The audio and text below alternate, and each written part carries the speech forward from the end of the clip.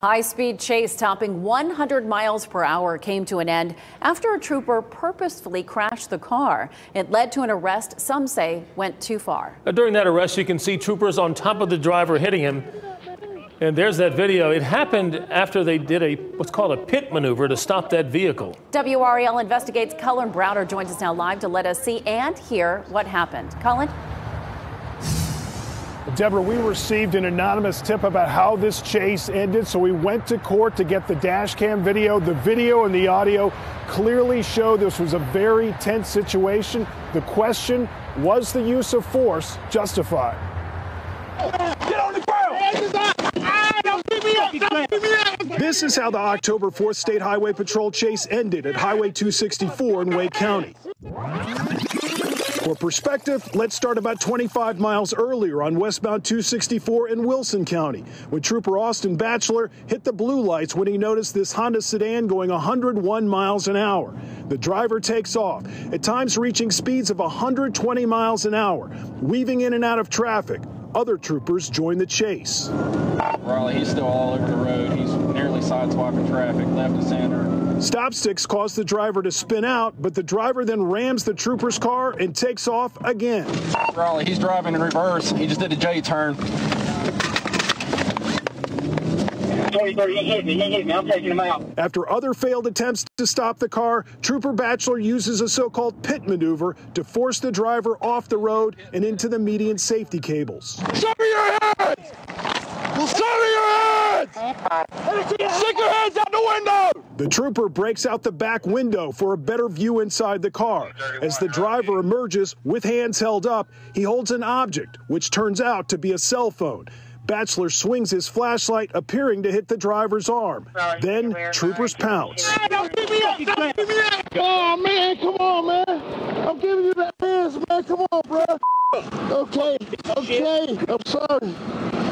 The hell's your problem? I'm sorry, man. You realize how many people we could have killed right now? Yes, sir. You're an idiot. I'm sorry.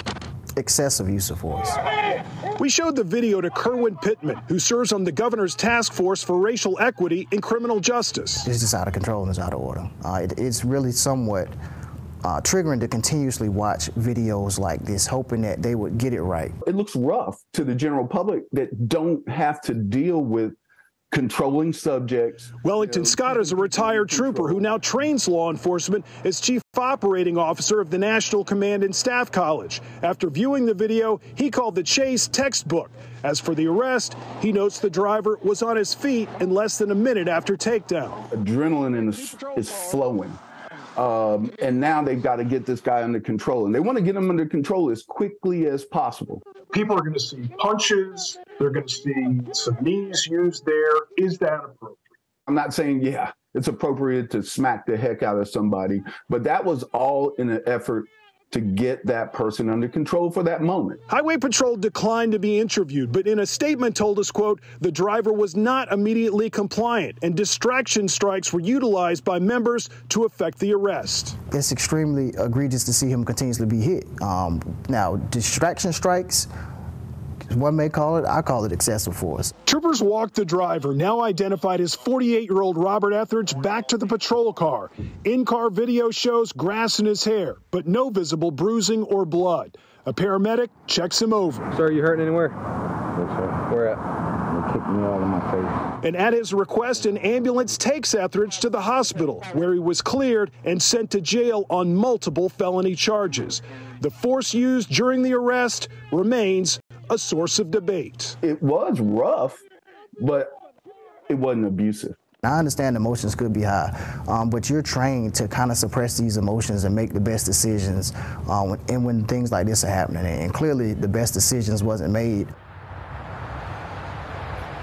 Etheridge faces a long list of charges ranging from driving while impaired to felony counts that include assaulting an officer. We texted, we called, we went to his home to get his side of the story. So far, we have not heard back. As for those troopers, the Highway Patrol is not commenting on whether they've been disciplined or retrained. Deborah. Cullen Browder live in Raleigh. Thank you, Cullen.